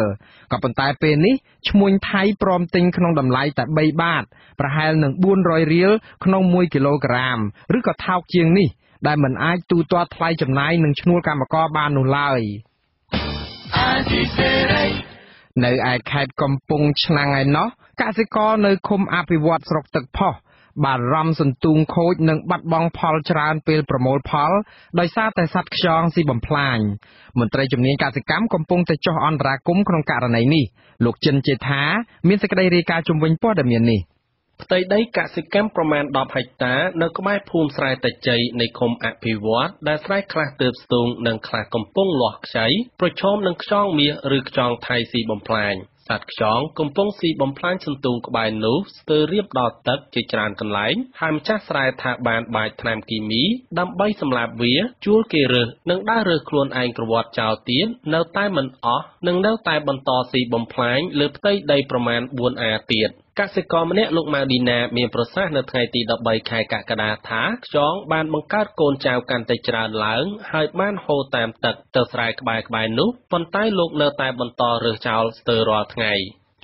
មានរាល់ឆ្នាំដែរបងគាត់ថាតិចទៅមួយឆ្នាំហ្នឹងស៊ីច្រើនហូចប្រហែលជា40%ស៊ីរយៈពេលប្រហែលជិត1ខែពេលចុងក្រោយលើគេថាដាក់ថ្នាំក្តាមថ្នាំអីជាមួយបាយលាយទៅដាក់ទៅអត់បាត់គេថាដាក់ថ្មស្អុយអត់បាត់ទេខ្ញុំឈប់ដាក់ខ្ញុំរើសដែរទោះជាយ៉ាងណាមន្ត្រីការិយាល័យเกษตรศาสตร์និងផលិតភាពកសិកម្មនៃមន្ទីរកសិកម្មខេត្តកំពង់ឆ្នាំងថាសន្ទូងរបស់កសិករដែលសត្វខ្យងស៊ីបំផ្លាញនេះមិនស្ថិតនៅក្នុងស្ថានភាពធ្ងន់ធ្ងរនោះទេអនុប្រធានការិយាល័យเกษตรศาสตร์និងផលិតភាពកសិកម្មលោកលៀងដេតណែនាំឲ្យកសិករប្រើវិធីសាស្ត្រសាមញ្ញចំនួន4ក្នុងការកម្ចាត់ខ្យងចង្រៃដោយមិនចាំបាច់ប្រើថ្នាំពុលនាំឲ្យប៉ះពាល់ដល់បរិស្ថាននិងសុខភាពមនុស្សលោកថាវិធីទី1កសិករត្រូវសម្អាតស្មៅតាមចិញ្ចើមភ្លឺស្រែកុំឲ្យខ្យងពងដាក់រួចត្រូវដើរបេះពងខ្យងពីដើមស្រូវទៅកម្ទេចចោលទី2កសិករត្រូវកាយចង្អួរកាត់កណ្ដាលស្រែឬអែបភ្លឺស្រែវែងដើម្បីបង្ហូរទឹកចេញពីស្រែឲ្យសល់តិចទើបខ្យងវាតាមទឹកចូលចង្អួរនោះរួចប្រមូលទៅកម្ទេចចោលទី3កសិករអាចប្រឡែងទាឲ្យចុះស៊ីខ្យងតូចដែលទើបនឹងញាស់ ចាប់ពីពងទៅរយៈពេល7ទៅ12ថ្ងៃគឺវាចាប់ដើមញាស់បាទពេលដែលវាញាស់ហ្នឹងទៅពីរយៈពេលចន្លោះ15ទៅ25ថ្ងៃគឺវាកើតជាកូនខ្យងមួយល្មមគឺវាចាប់ដើមស៊ីចំណីអាហារស៊ីទៅហើយបាទហើយរហូតដល់45ថ្ងៃដល់49ហ្នឹងគឺជាខ្យងពេញវ័យតែម្ដងអញ្ចឹងខ្យងពេញវ័យនេះក៏អាចវាបន្តកំណើតញីឈ្មោលទៀតវាអាចពងបន្តទៀតទៅចំពោះការរាលដាលគឺយើងព្រួយបារម្ភណាស់ពួកខ្យងនេះវាអាចកាត់ស៊ីលឿនជាងក្តាមទៅទៀតអញ្ចឹងពួកការរាលដាលរបស់វាទៅតាមរយៈដីកាទឹកកាលណាមានទឹកជន់ឬក៏ទឹកហៀវវិស្រែដែលមានខ្យងច្រើនហ្នឹងវាអាចបង្កទៅរសេផ្សេងទៀតហើយនឹងកាត់នឹងស្រែផ្សេងទៀតបាទលោកលៀងដេតរំលឹកថាវត្តមានខ្យងថៃឬខ្យងមាសនៅក្នុងស្រែរបស់កសិករកម្ពុជាមានចាប់តាំងពីឆ្នាំ1997ចំពោះនៅខេត្តកំពង់ឆ្នាំងជាពិសេសនៅតាមតំបន់មាត់ទន្លេមានច្រើនចាប់តាំងពីឆ្នាំ2015មេភូមិស្រែតាជ័យឃុំអភិវឌ្ឍលោកឡាមស្រិនឲ្យដឹងថាអ្នកភូមិស្រែតាជ័យសរុប500គ្រួសារមានអ្នកធ្វើស្រែជាង300គ្រួសារប៉ុន្តែស្រែកសិករដែលរងផលប៉ះពាល់ពីសត្វខ្យងស៊ីបំផ្លាញនេះមានតែ4ឬ5គ្រួសារប៉ុណ្ណោះលោកថាបើកសិករកំចាត់ខ្យងចង្រៃតាមការណែនាំរបស់មន្ត្រីជំនាញកសិកម្មហើយនៅតែមិនបាត់ទៀតលោកនឹងរាយការណ៍ទៅមន្ត្រីកសិកម្មស្រុកឬខេត្តដើម្បីឲ្យចុះអន្តរាគមន៍ជាថ្មីទៀតខ្ញុំបាទចិនជេថាអាស៊ីសេរីពីខេត្តកំពង់ឆ្នាំងបាទនៅឯខេត្តព្រះសីហនុឯណោះស្នងការនគរបាលខេត្តនេះបានឲ្យដឹងថាឆមាសទី1ឆ្នាំ2017អត្រាគ្រោះថ្នាក់ចរាចរណ៍និងមនុស្សស្លាប់ដោយគ្រោះថ្នាក់នេះបានថយចុះបើប្រៀបធៀបទៅនឹងរយៈពេលដូចគ្នាក្នុងឆ្នាំ2016អ្នកខ្លំមើលសង្គមអះអាងថាទោះចំនួនគ្រោះថ្នាក់នេះថយចុះក៏ប៉ុន្តែអត្រាគ្រោះថ្នាក់ដូចបច្ចុប្បន្ននេះនៅតែមានចំនួនខ្ពស់គួរឲ្យព្រួយបារម្ភលោកដែនអយុធ្យារាយការណ៍ជំវិញព័ត៌មាននេះរបាយការណ៍នៃអត្រាគ្រោះថ្នាក់ចរាចរណ៍នៅខេត្តព្រះសីហនុ6ខែឆ្នាំ2017ឲ្យដឹងថាខេត្តនេះមានគ្រោះថ្នាក់ចរាចរណ៍កើតឡើងចំនួន110ករណីបើប្រៀបធៀប6ខែឆ្នាំ2016បានថយចុះ66ករណីគ្រោះថ្នាក់នេះបានសម្លាប់មនុស្សចំនួន31នាក់បើធៀបឆ្នាំ2016បានថយចុះ25នាក់និងអ្នករងរបួសធ្ងន់ស្រាលមានជាង200នាក់បានថយចុះចំនួន108នាក់គ្រោះថ្នាក់ចរាចរណ៍នេះបានខូចខាតយានយន្តជិត200គ្រឿងហើយអ្នកបង្កគ្រោះថ្នាក់នេះមានទាំងជនជាតិខ្មែរនិងជនបរទេសមានជនជាតិចិននិងមកពីអឺរ៉ុបជាដើមសំណងការរងនគរបាលខេត្តព្រះសីហនុនិងជាប្រធានការិយាល័យកណ្ដាលនគរបាលសម្ដាប់ធ្នាប់សាធារណៈលោកអ៊ីសុខាឲ្យដឹងថាការថយចុះអត្រាគ្រោះថ្នាក់ចរាចរណ៍នៅឆមាសទី1ឆ្នាំ2017នេះអាចដោយសារកម្លាំងសមត្ថកិច្ចជំនាញបានចុះអប់រំនិងពង្រឹងការអនុវត្តច្បាប់ចរាចរណ៍នៅតាមផ្លូវនានាទាំងទីប្រជុំជននិងនៅតាមដងផ្លូវជាតិលេខ4ជារៀងរាល់ថ្ងៃក្នុងនោះអ្នកប្រើប្រាស់ផ្លូវឬអ្នកបើកបរភាគច្រើនបានចូលរួមគោរពច្បាប់ចរាចរណ៍ផ្លូវគោកមានការកើនច្រើនទោះជាបែបនេះក្តីលោកអ៊ីសាខាបានឲ្យដឹងថាគ្រោះថ្នាក់ចរាចរណ៍ច្រើនជាង 50% គឺបណ្ដាលមកពីកត្តាមនុស្សឬអ្នកបើកបរយានយន្តមានល្បឿនលឿនអ្នកបើកបរស្រវឹងហើយបើកបរប្រជែងគ្នានៅទីតាំងផ្លូវកោងឬផ្លូវមានសភាពគ្រោះថ្នាក់និងបើកបរមិនគោរពភ្លើងសញ្ញាជាដើមគ្រោះថ្នាក់ចរាចរណ៍នេះដែរអាណាព្យាបាលនិងមន្ត្រីឃ្លាំមើលសិទ្ធិមនុស្សខេត្តព្រះសីហនុបានស្នើដល់កម្លាំងសមត្ថកិច្ចឲ្យបន្តសកម្មភាពចុះពង្រឹងត្រួតពិនិត្យទៅលើជនបរទេសដែលបានបើកបររថយន្តដោយខ្លួនឯងពិសេសជនជាតិចិនដែលតែងបង្កគ្រោះថ្នាក់ចរាចរណ៍ជាបន្តបន្ទាប់មកនេះអ្នកសម្របសម្រួលសមាគមអាត60ប្រចាំខេត្តព្រះសីហនុអ្នកស្រីជាបសុធារីមានប្រសាសន៍ថាអត្រាគ្រោះថ្នាក់ចរាចរណ៍និងអត្រាស្លាប់ពីគ្រោះថ្នាក់នេះបានថយចុះបើប្រៀបធៀបឆមាសទី1ឆ្នាំ2016ក្តីក៏ប៉ុន្តែចំនួនគ្រោះថ្នាក់និងអត្រាអ្នកស្លាប់ឬរងរបួសនៅតែមានចំនួនខ្ពស់នៅឡើយអ្នកស្រីកត់សម្គាល់ថារាល់ថ្ងៃនេះឃើញមានជនបរទេសពិសេសជនជាតិចិនបានបើកបរយានយន្តគ្រប់ប្រភេទតាមផ្លូវសាធារណៈដោយសេរីនិងមានល្បឿនលឿនហើយតែងបង្កគ្រោះថ្នាក់ជាបន្តបន្ទាប់តែនិយាយថាបើយើងរាប់ជាចំនួនករណីវាមានការថយចុះប៉ុន្តែបើនិយាយពីចំនួនជនរងគ្រោះវិញគឺវាច្រើនឧទាហរណ៍ដូចទើបតែប្រហែលថ្ងៃមុននេះនៅខេត្តសែននោះមានករណីដោយសារការហូបគ្រឿងស្រវឹងធ្វើឲ្យមានការបុករះដោយសារអ្នកបង្កគ្រោះថ្នាក់ហ្នឹងគឺជនជាតិចិនដែលគាត់មានការហូបចុកគ្រឿងស្រវឹងធ្វើឲ្យបុករះខូចខាតនៅមធ្យោបាយធ្វើដំណើរមួយចំនួនធំហើយក្នុងហ្នឹងក៏ធ្វើឲ្យប៉ះពាល់ទៅដល់ទ្រព្យសម្បត្តិជាប្រវត្តិនិងជនរងគ្រោះផងដែរអញ្ចឹងសម្រាប់ខ្ញុំជាសង្គមស្វ័យខ្ញុំនៅតែមានការទាមទារឲ្យទូតសុំឲ្យ មានការរឹតបន្តឹងផងដែរជាពិសេសកន្លែងផឹកទីហ្នឹងបើសិនជាអាចធ្វើទៅបានគួរតែបញ្ចប់កុំឲ្យមានការលក់ដូរគ្រឿងស្វឹងហ្នឹងរហូតដល់មួយយប់ទៅភ្លឺគ្រោះថ្នាក់នេះអ្នកស្រីជាតិសុធារីស្នើដល់កម្លាំងសមត្ថកិច្ចឲ្យជួយបង្កើនសកម្មភាពចុះត្រួតពិនិត្យទៅលើការអនុវត្តច្បាប់ចរាចរណ៍ផ្លូវគោកទៅលើជនបរទេសមានជនជាតិចិនជាដើមដើម្បីឲ្យប្រកាសថាតើការបើកបរយានយន្តរបស់ជនបរទេសនៅតាមផ្លូវសាធារណៈទាំងនោះបានអនុវត្តស្របតាមច្បាប់ចរាចរណ៍ផ្លូវគោកដែរឬទេលោកអ៊ីសខាស្នងការរងនគរបាលខេត្តព្រះសីហនុឆ្លើយតបថាសមត្ថកិច្ចជំនាញមិនប្រងើយកន្តើយការងារចុះពង្រឹងការអនុវត្តច្បាប់ចរាចរណ៍ផ្លូវគោកនេះឡើយលោកបន្តថារាល់ថ្ងៃនេះសកម្មភាពរបស់កម្លាំងនគរបាលចរាចរណ៍បានចុះត្រួតពិនិត្យការបើកបរយានយន្តគ្រប់ប្រភេទនៅតាមផ្លូវសាធារណៈជាប្រចាំដោយមិនកំណត់ថាអ្នកបើកបរទាំងនោះជាជនជាតិខ្មែរឬជនបរទេសនោះទេខ្ញុំដែរនាយកជាអាស៊ីសេរីខេត្តព្រះសីហនុបាទលោកនាងទើបបានស្ដាប់ព័ត៌មានប្រចាំថ្ងៃរបស់វិទ្យុអាស៊ីសេរីផ្សាយចេញពីរដ្ឋធានី Washington សហរដ្ឋអាមេរិកសូមលោកនាងរងចាំស្ដាប់សេចក្តីរាយការណ៍ពិស្ដារផ្សេងៗនៃកម្មវិធីផ្សាយរបស់យើងនាពេលបន្តិចទៀតនេះ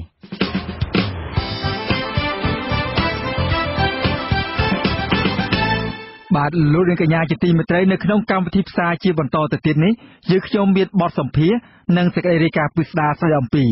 ដំណើរសហព័ន្ធខ្មែរកម្ពុជាក្រោមថាបើខ្មែរក្រោមលិចលង់ខ្មែរនៅកម្ពុជានៅតែលំបាកកសិករនៅព្រំដែនខេត្តបន្ទាយមានជ័យទុកដំឡូងចោលមិនប្រមូលផលដោយសារតែតម្លៃថោកហើយនៅចុងក្រោយនៃកម្មវិធីផ្សាយគឺជាព័ត៌មានបញ្ចប់សូមអញ្ជើញអស់លោកនាងស្ដាប់កម្មវិធីផ្សាយរបស់យើងខ្ញុំដែលមានជាបន្តទៅទៀតដោយមេត្រី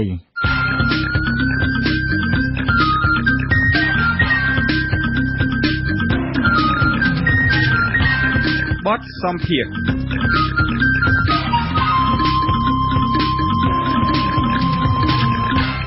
ដំណើរសហព័ន្ធខ្មែរកម្ពុជាក្រោមអំពាវនាវឲ្យប្រជាពលរដ្ឋខ្មែរទាំងអស់ជួយឧបត្ថម្ភគាំទ្រសហព័ន្ធនេះដើម្បីបន្តបេសកកម្មទាមទារសិទ្ធិសេរីភាពជូនពលរដ្ឋខ្មែរកម្ពុជាក្រោមដំណើរសហព័ន្ធយល់ថាបើខ្មែរក្រោមរឹងប៉ឹងខ្មែរសពថ្ងៃនៅប្រទេសកម្ពុជាក៏បានធូរស្បើយរួចផុតពីការជ្រៀតជ្រែករបស់ប្រទេសវៀតណាមក្នុងពិធីរំលឹកខួប16ឆ្នាំនៃការចូលរួមសមាជិកអង្គការប្រជាជាតិនិងប្រជាពលរដ្ឋដែលគ្មានអ្នកតំណាងឬហៅកាត់ថា UNPO កាលពីថ្ងៃទី8ខែកក្កដាប្រធានសហព័ន្ធខ្មែរកម្ពុជាក្រោមលើកឡើងអំពីសារៈសំខាន់នៃការចូលរួមជាសមាជិកអង្គការអន្តរជាតិដែលតំណាងឲ្យពលរដ្ឋខ្មែរកម្ពុជាក្រោមលើឆាកអន្តរជាតិរយៈពេល16ឆ្នាំកន្លងមកសូមអញ្ជើញលោកនាងស្ដាប់បទសម្ភាសន៍របស់លោកមួងណារ៉េតជាមួយនឹងប្រធានសហព័ន្ធខ្មែរកម្ពុជាក្រោមលោកប្រាក់សេរីវុឌ្ឍជុំវិញរឿងនេះដូចតទៅ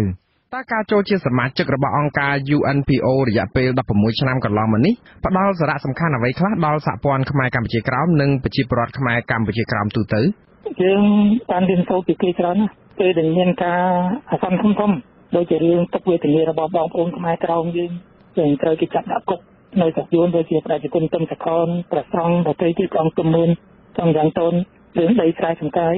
យើងសហព័ន្ធក៏យើងតវ៉ាខ្លួនឯងទៅអង្គការអន្តរជាតិទាំងអស់ប៉ុន្តែអង្គការ UNPO នេះគឺដូចជា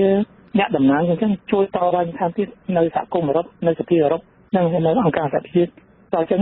សម្ដីគេនោះមានទឹកមាត់ប្រៃណាស់យើងចូលជាសមាជិកគេនោះរហូតដល់មានកិត្តិយសតាមអង្គការគេបោះឆ្នោតឲ្យយើងជាប់ទៅជា UNPO Presidency Member ឥឡូវថ្មីនេះគេបានបោះឆ្នោតយើងជាប់មួយអាណត្តិថ្មីទៀតហើយតើសហព័ន្ធខ្មែរកម្ពុជាក្រោមនឹងចូលជាសមាជិកនឹងគឺមិនមែនដើម្បីទាមទារឯករាជ្យពីវៀតណាមទេតែទាមទារសិទ្ធិសេរីភាពនិងសិទ្ធិធ្វើជាម្ចាស់ជោគវាសនាដោយខ្លួនឯងឬក៏យ៉ាងដូចម្តេចបាទយើងទាមទារសិទ្ធិសេរីភាពនិងសិទ្ធិគោរពពិធីសាសនាពុទ្ធសាសនាយើងត្រូវបានរដ្ឋាភិបាលយួនកុំនេះវាជាសង្កត់ហើយអង្គការ UNPO នឹងមុខនីតិគេគឺជួយការពារសិទ្ធិសេរីភាពឲ្យជនជាតិដើមទាំងផ្នែកសាសនាទាំងផ្នែកសិទ្ធិសេរីភាពដូច្នេះវាស្របនឹងផលប្រយោជន៍យើងក្នុងពេលបច្ចុប្បន្ននេះតើអង្គការ UNPO ដែលលោកមានប្រសាសន៍ថាមានទឹកមាត់ប្រៃនឹងមានឥទ្ធិពលប៉ុណ្ណាដែរលើឆាកអន្តរជាតិនៅក្នុងការជួយដោះស្រាយបញ្ហាខ្មែរកម្ពុជាក្រោមគេមានឥទ្ធិពលច្រើនទីមួយគេជួយតវ៉ារកខុសត្រូវឲ្យសហព័ន្ធខ្មែរកម្ពុជាក្រោមក្រៅពីយើងខំប្រឹងតវ៉ាខ្លួនឯងទីពីរគេមានឥទ្ធិពលយ៉ាងច្រើនទៅក្នុងសភាអឺរ៉ុបទី3នៅក្នុងអង្គការសហប្រជាជាតិហ្នឹងបានឲ្យតម្លៃទៅលើអង្គការ UNPO យ៉ាងខ្ពស់ពីព្រោះវិបត្តិពិភពលោកសប្តាហ៍ថ្ងៃនេះថាជា 95% នៃវិបត្តិពិភពលោកដែលដោះស្រាយមិនចេញមានមួយចំនួនធំវាតាក់ទងនឹងរឿងជនជាតិដើមនៅក្នុងប្រទេសមួយហ្នឹងតាក់ទងពីទូទៅឥឡូវនេះអង្គការសហប្រជាជាតិនេះគេកំពុងគិតដោះស្រាយថាដើម្បីព្យាបាលជំងឺនេះ យើងមិនអាចគេថា bandage solution យកតែប្រដាប់បិទកបើបិទទៅលើទេគេព្យាបាលជំងឺពីក្នុងមកវិញហើយជំងឺពីក្នុងវាតាក់ទងនឹងប្រទេសគឺតាក់ទងនឹងរឿង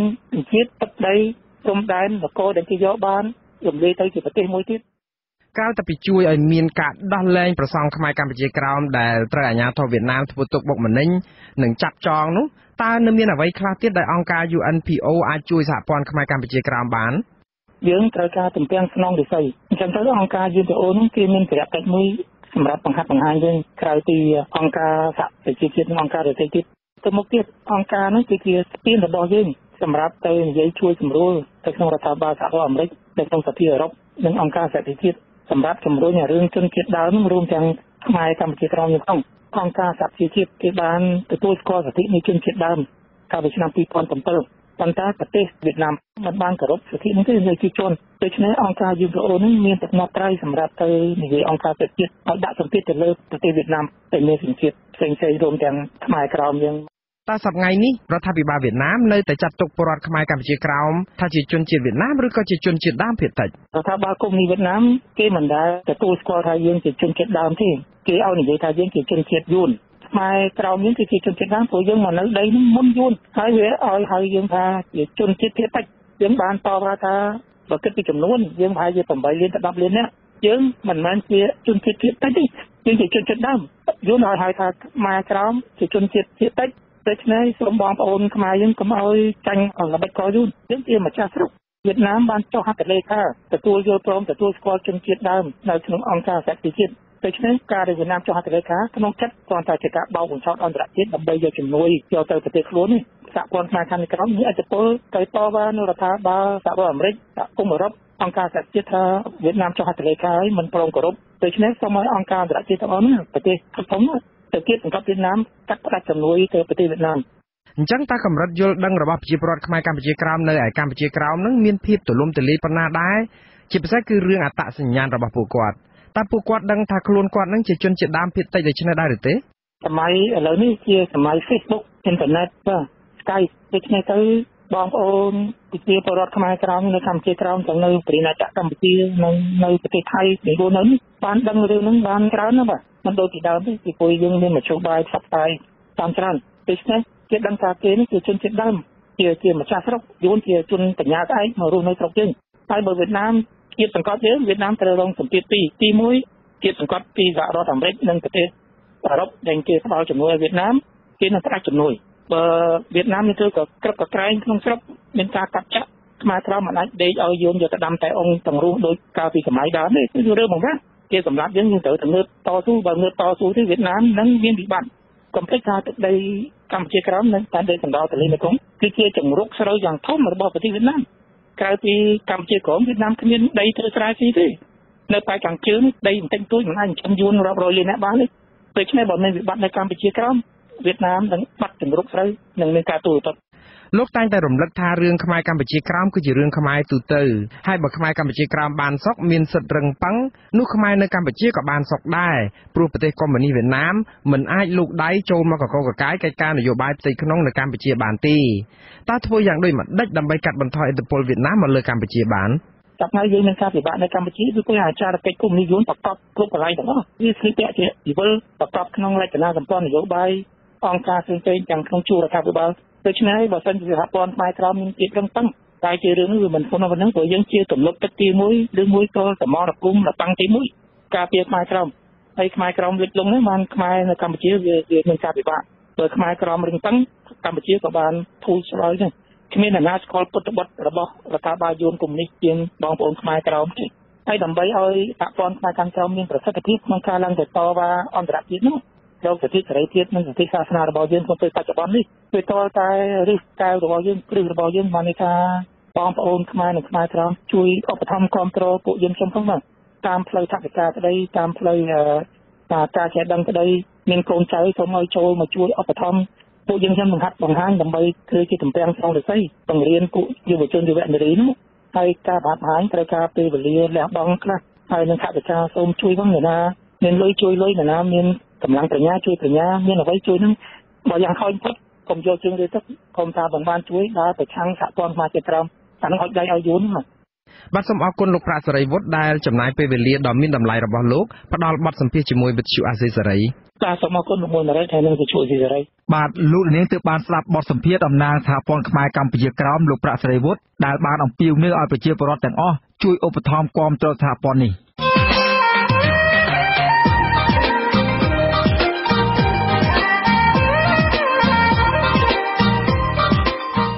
បាទលោកនាងកញ្ញាអ្នកស្ដាប់ជាទីមេត្រី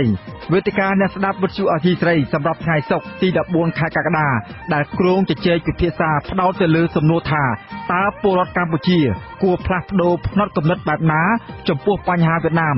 ដើម្បីជួយប្រជាជាតិខ្មែរកុំឲ្យខាតបង់ជាបន្តទៅទៀតទៅលើវៀតណាមនោះ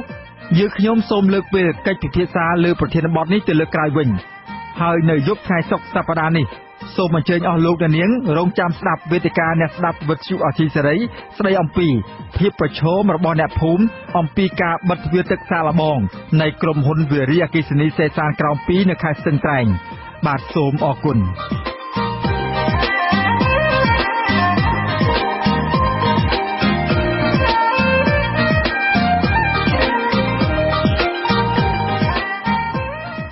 បាទប្រជាកសិករប្រកបរបរដាំដំឡូងមីនៅជាប់ព្រំដែនថៃក្នុងស្រុកអូជ្រៅខេត្តបន្ទាយមានជ័យជាច្រើនគ្រួសារបានត្អូញត្អែពីតម្លៃដំឡូងមីចុះថោកលក់មិនបានផលចំណេញហើយកសិករខ្លះបានសម្រេចចិត្តទុកដំឡូងចោលដោយមិនប្រមូលផលឡើយ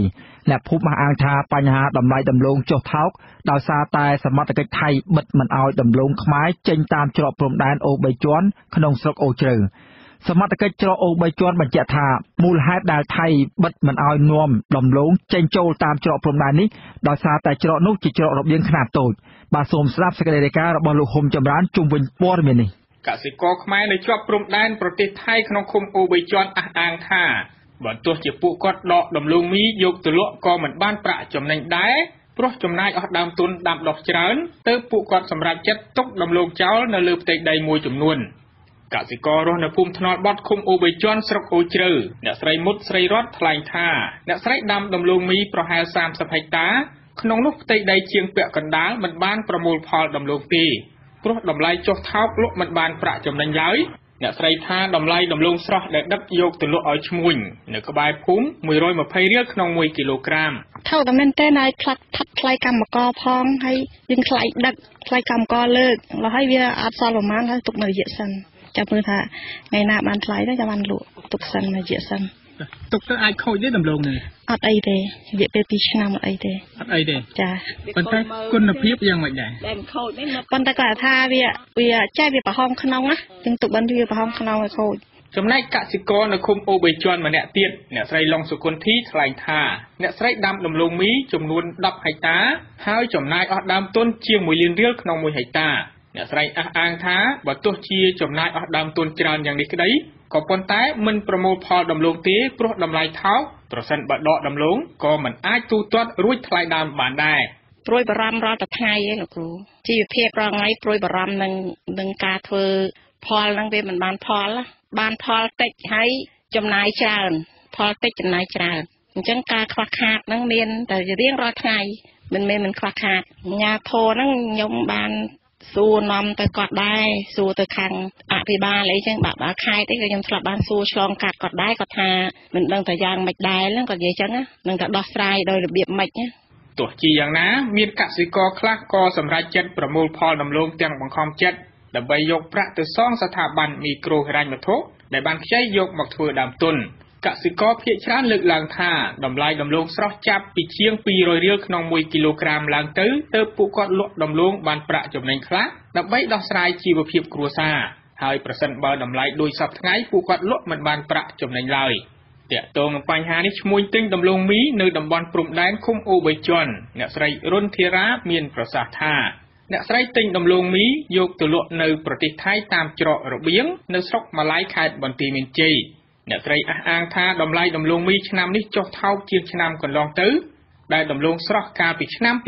2016ជាង200រៀលក្នុង1គីឡូក្រាមចំណែកឆ្នាំនេះតម្លៃដំឡូងស្រស់មិនដល់150រៀលទេក្នុង1គីឡូក្រាមចាកាលបានឡើងថ្លៃណែបងគ្រីខំណាំទាំងអីឲ្យបានថោកដូចអ៊ំអង្គុយសើចថោកពេកឲ្យគាត់ហាខ្លួនឯងដល់ខ្ញុំទិញដល់ពិបាកពេកអត់សូវមកសៅអញ្ចឹងទៅ ហាតែវាស្រក់គីឡូច្រើនអត់ហ៊ានទិញតែថោកទៅគេមិនលក់ដែរចាលក់នឹងលក់ឲ្យខ្មែរយើងលក់ឲ្យថៃស្តង់ថៃចាកិនជាម្សៅហើយអត់ទេគាត់កិនឲ្យស្ងួតនឹងហើយកាត់ម៉ាស៊ីនស្ងួតយកទៅលក់កសិករភាគច្រើនអះអាងថាបញ្ហាដំឡូងមីចុះថោកនេះដោយសារសមត្ថកិច្ចថៃបិទច្រកអូបីជាន់មិនឲ្យឈ្មួញនាំដំឡូងចេញទៅលក់នៅប្រទេសថៃដូចឆ្នាំមុនធ្វើឈ្មួញក្នុងស្រុកត្រូវចំណាយដើមទុនអស់ច្រើនដើម្បីដឹកជញ្ជូនទៅប្រទេសថៃតាមច្រកផ្សេងដែលឆ្ងាយពីតំបន់ពួកគាត់រស់នៅឆ្លើយតបនឹងបញ្ហានេះប្រធានច្រកអូបីជាន់លោកមានលួនមានប្រសាសន៍ថាមូលហេតុដែលភាគីថៃបិទច្រកមួយនេះមិនឲ្យកសិករដឹកដំឡូងមីទៅលក់ប្រទេសថៃដោយសារច្រកនេះជាច្រករបៀងខ្នាតតូចមិនអាចដឹកទំនិញទ្រង់ទ្រាយធំដូចជាដំឡូងមីបានឡើយតាមកាពិតច្រកនេះវានៅទីប្រជុំជនដោយការលួចលាក់របស់ចូលនឹងវាគេដូចថាស្ញែងពេកទៅគេខ្លាចមានរឿងមានរ៉ាវទៅគេអត់ទៅឲ្យបើកធំទលាឲ្យចូលទេបើកន្លែងផ្សេងៗគេដឹកទៅជើងនោះមិនដឹងថាគេចេញតាមណាខ្លះខ្ញុំក៏មិនដឹងដែរតែឃើញមានបឹងតគូនមកអីគេចេញចូលបានខ្ញុំឈរមើលនៅហ្នឹងបាទបឹងតគូនឡើងច្រកវាច្រកអន្តរជាតិដោយច្រកតំបន់ដែរបាទគេអាចគេធ្វើសម្បត្តិធ្វើអីកូតាចេញនឹងអីបានទោះជាយ៉ាងនេះក្តីពលរដ្ឋអះអាងថាកាលពីឆ្នាំកន្លងទៅសមត្ថកិច្ចថៃអនុញ្ញាតឲ្យរថយន្តរបស់ថៃចូលមកទិញដំឡូងរបស់កសិករខ្មែរតាមច្រកអូបីជាន់បានដោយមិនបាច់ដឹកដំឡូងយកទៅលក់នៅតំបន់ផ្សេងទេហើយតម្លៃដំឡូងក៏ខ្ពស់ជាងឆ្នាំនេះដែរអភិបាលស្រុកអូជ្រៅលោកសានសៀនហូមានប្រសាសន៍ថាដំឡូងមីធ្លាក់ថ្លៃពុំមែនដោយសារតែថៃបិទច្រកអូបីជាន់មិនឲ្យកសិករដឹកដំឡូងយកទៅលក់ប្រទេសថៃតែមួយមុខនោះទេគឺបណ្ដាលមកពីតម្លៃដំឡូងមីនៅលើពិភពលោកចុះថោកដោយសារកសិករនៅប្រទេសជិតខាងដាំដំឡូងច្រើនធ្វើឲ្យទំនិញមានច្រើនជាងតម្រូវការពីរួមបើនិយាយឲ្យត្រូវកាលណាគឺខ្ញុំបានសិក្សារឿងហ្នឹងពីរួមខ្ញុំទៅចិនទៅអីនេះខ្ញុំស្ដាប់ទៅតាមរោងចក្រដូចអីនេះកាលណាអាដំឡូងមីនេះវាធ្វើសម្រាប់យកទៅធ្វើជាប្រេងជាអេតាណុលជាអីហ្នឹងណាអញ្ចឹងទេកាលណាតម្លៃអាប្រេងជាពិសេសគឺតម្លៃប្រេងតាំងទៅចុះថោកអានេះវាចុះទៅតាមហ្នឹងតាក់ទងនឹងបញ្ហានេះប្រធានសម្ព័ន្ធសហគមន៍កសិករកម្ពុជាលោកថេងសវឿនលើកឡើងថាបញ្ហាតម្លៃដំឡូងមីចុះថោកដោយសារមួយផ្នែកឈ្មួញកណ្ដាលព្រួតដៃគ្នាទិញដំឡូងពីកសិករឲ្យតម្លៃថោកដើម្បីបានប្រាក់ចំណេញច្រើនប៉ុន្តែបើសិនបើចង់ឲ្យវិធីសាស្ត្រដូចជាលើកកម្ពស់ផលិតផលកសិកម្មបន្ថែមទៀតសូមឲ្យមន្ទីរកសិកម្មហ្នឹងធ្វើការបញ្ជាក់ផ្ទាល់ឲ្យកសិករនឹងឈ្មោះដែលទទួលទិញហ្នឹងជួបគ្នាដោយមិនចាំបាច់ឆ្លងឈ្មោះកណ្ដាលតែក្នុងទៅយើងអាចដោះស្រាយបញ្ហានេះបានហើយលោកសង្កត់ធ្ងន់ថាបញ្ហានេះប្រសិនបើរដ្ឋាភិបាលមិនជួយរកវិធីដោះស្រាយជូនប្រជាកសិករឲ្យបានទាន់ពេលទេពួកគាត់មួយចំនួនប្រឈមនឹងធ្វើចំណាកស្រុកទៅប្រទេសថៃដោយសារគ្មានប្រាក់សងស្ថាប័នមីក្រូហិរញ្ញវត្ថុដែលបានខ្ចីយកមកធ្វើដើមទុនដាំដំឡូងមីអភិបាលស្រុកអូជ្រៅឲ្យដឹងថាប្រជាកសិករដាំដំឡូងមីនៅជាប់ព្រំដែនស្រុកមួយនេះប្រហែល400គ្រួសារនៅលើផ្ទៃដីជាង600ហិកតាខ្ញុំបាទហុំចម្រើនអាស៊ីសេរីពីខេត្តបន្ទាយមានជ័យ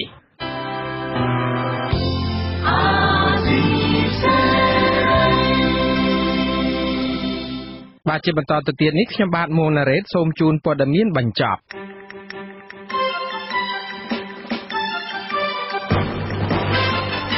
តំណាងពលរដ្ឋនៅឃុំស្រែកនិងឃុំក្បាលរមៀសស្រុកសេសានខេត្តស្ទឹងត្រែង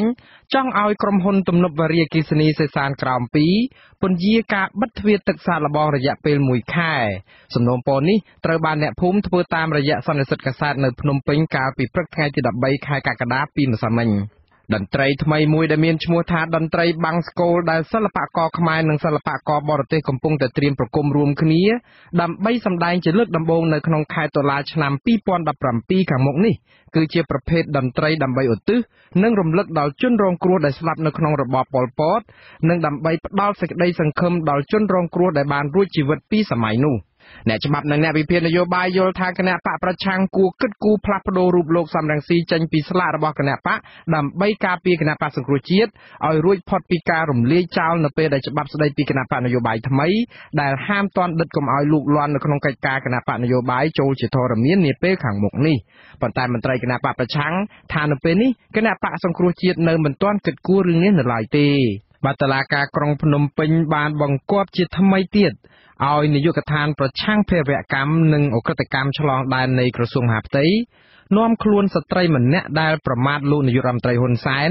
និងក្រុមគ្រួសាររបស់លោកថាមានបាតដៃប្រឡាក់ឈាមព្រោះតែបាញ់សម្លាប់លោកបណ្ឌិតកែមលីមកសាកសួរអង្គការផ្នែកសិទ្ធិមនុស្សយល់ឃើញថាការអនុវត្តច្បាប់នៅប្រទេសកម្ពុជានៅតែមើលឃើញថាធ្វើឡើងមានស្តង់ដារពីរនៅឡើយបើទោះជាក្នុងពេលកន្លងទៅតុលាការថ្លែងការពារថាច្បាប់គឺច្បាប់ហើយអ្នកដែលប្រព្រឹត្តបទល្មើសត្រូវតែអនុវត្តទៅតាមទោសទណ្ឌ